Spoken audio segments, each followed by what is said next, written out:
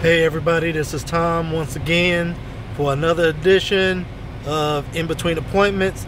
My name is Tom from Lonicon Photography, and in this edition I just want to do something real quick to explain new photographers.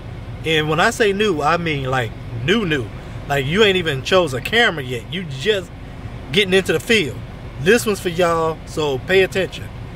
So once again, you all know I love YouTube University, but YouTube University's got its BS too, alright? And for those of y'all who don't know what I mean by YouTube University, it just means that you can learn anything off of YouTube, okay? And honestly, YouTube is a great resource for photographers that's trying to learn how to get into this business, that's trying to learn how to become better photographers. It's great. It's a great resource. You just got to really eat the fish and spit out the bones, because there's a lot of bones in YouTube University. So this one's for you all when trying to make a decision between what is the difference between a DSLR and a mirrorless system, and which one should you buy. This has been the dumbest debate I have ever heard in my life in YouTube University. You have photographers trying to depict mirrorless systems as a new, innovative, completely different system than a DSLR. You even have one photographer who once said at one of his conferences, and I honestly haven't been back on YouTube to see if he's taking it down or not. If he hasn't, he needs to. You know who you are, dude.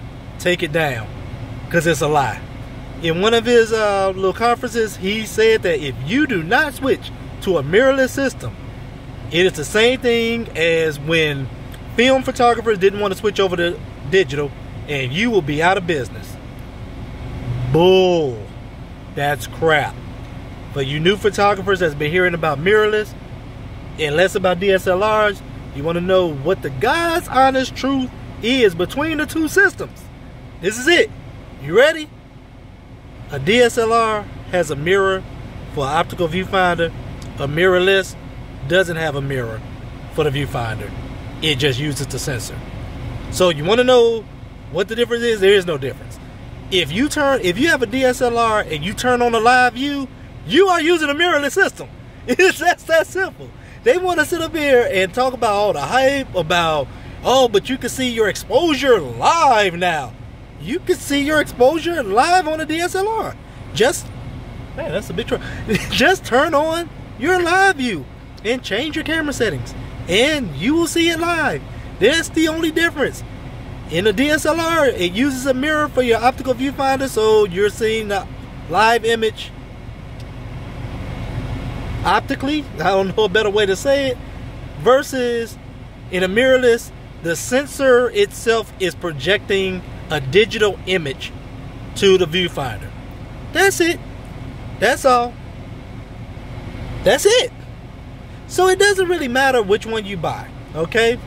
Trust me, if you all heard this photographer's thing about if you don't get a mirrorless system, you're going to be out of business. No, you're not. You want to know what the difference is between film and digital? Film and digital use two different delivery systems for your clients. Back in film, you shot a wedding in film, the client had to come in, you have a book out with basically some little thumbnails of the images, and they would have to choose which images they wanted to choose, and then they would pay per image and make the book. It was complicated. And now it's just a new era of put it on a flash drive and send it to your client. Also, film used dark rooms. Digital uses Lightroom. That's why he called it Lightroom. Guess what mirrorless use? Lightroom. Film use film. DSLRs use SD cards and CF cards and XQD cards. Mirrorless uses CF cards, XQD cards, SD cards. It's the same thing. You are not going to go out of business. You can choose either system and be very successful in it. Don't believe that crap. Don't let these people, especially Sony. Sony does hell of a marketing. They've got a slew of photographers all trying to push Sony systems Sony mirrorless systems, and they're great at it. Just don't believe it. It's hype. I still use DSLRs. I'm still in business. I'm going to be in business. I'm getting older, so eventually I will choose a mirrorless system because it's getting harder and harder for me to deal with the weight. And that's the only thing that you need to decide on. Do you want to go mirrorless so that you can have a smaller, lighter, more portable system, or DSLR, you know? And you might say, well, why wouldn't I want a smaller, lighter? If you're like me, I have long fingers. Mirrorless systems do not work with my fingers because there's no mirror in them. The body is very skinny, and it just doesn't. The ergonomics just don't work for me. I like the bulkiness of a DSLR, even though it's heavier, because it just fits in my hand better. And when you're shooting a wedding, and keep this in mind for you people that want to go into weddings. When you're shooting a wedding and you got this camera in your hand for 10, 11, 12 hours, comfort in the hand is the most important part of this business. Your hand needs to be comfortable, okay? So that's the only thing that you need to choose. Weight versus comfort. Now, if your hand is comfortable around a mirrorless, okay. If you don't mind spending about $3 grand for a mirrorless when you could get a used DSLR for like $1,000, okay. Me, I'm not switching systems right now. I'm just not. There's no point in it. DSLRs suit me just fine. I like them. I like the weight of it right now. I like the bulkiness of it. It fits better right now. It's cool. So those are things that you need to really focus on. Is go to a camera store, go to Best Buy, whatever. Don't order it online right away. And just pick up a mirrorless, see how it feels. Pick up a DSLR, see how it feels. The advantages are up to you. The one advantage that DSLRs really do have over mirrorless right now is price. Because like I said, you could get a used DSLR because mirrorless is popular, really, really cheap. Well, cheap is relative, and I'm sorry about that. What I mean is, you look at like when a Nikon D4 came out.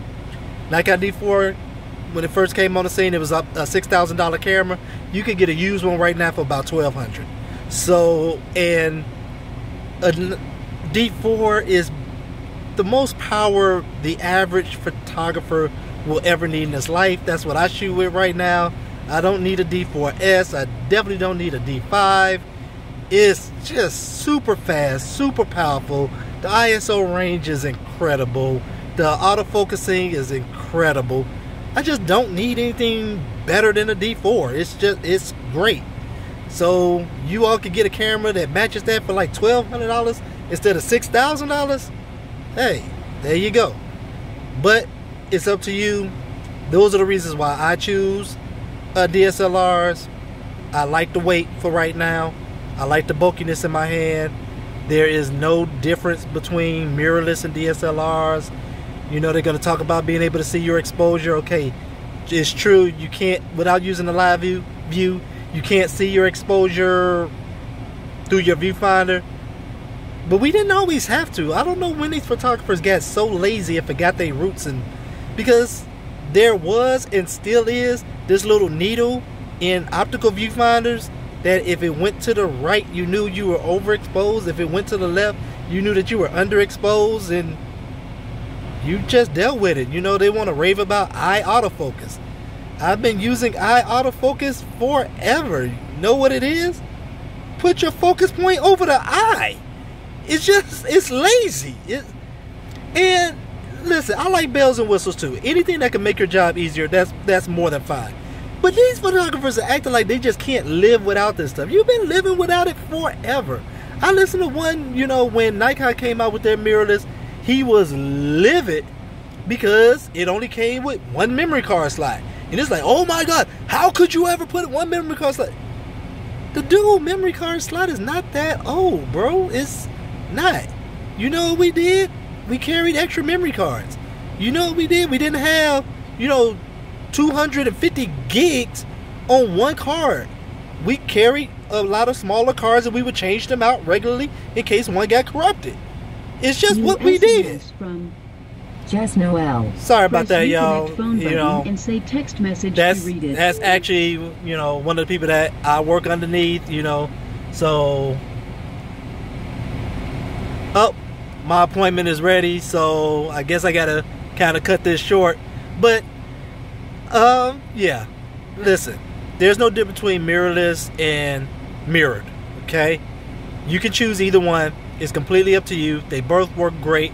They're all really, really great cameras. They can all do the job. It's just up to you of what your budget is. It's up to you of what your comfort is in the hand, how you can deal with the weight and things like that.